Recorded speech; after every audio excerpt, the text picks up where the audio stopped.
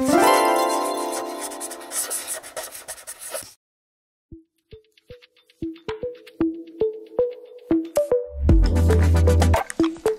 so I have a really quick one today. I'm changing the UI in Maya.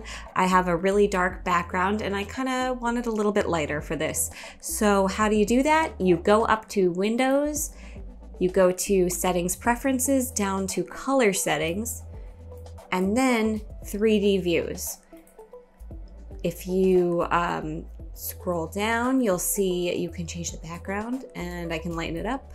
I can lighten it up quite a bit. If I feel really crazy, I can change the color completely. Ooh.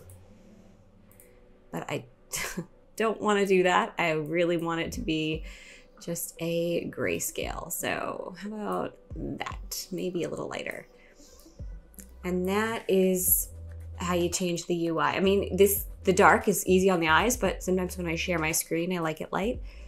So that'll do for now. And then you just save and you can exit out.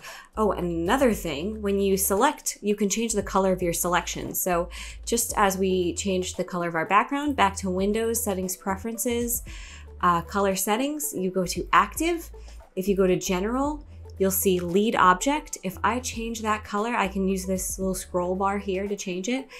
I can change it to blue. I can change it to any of the colors available, and my selection object will reflect that color selection. So I do think green is one of the easiest to see, so I'll keep it there, but that might be useful too, just depending on your preferences. So there you go, that's it.